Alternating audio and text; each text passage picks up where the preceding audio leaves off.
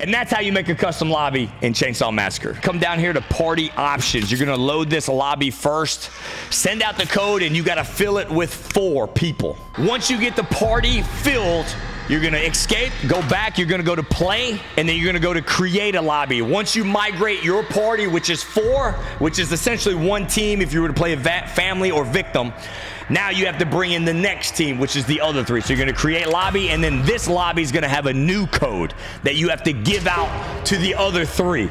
Sounds asinine, I know, but that's how you do it. So here goes the other code. You're going to go down here, the bottom right corner. You're going to hit invite, and there's your code for the lobby now.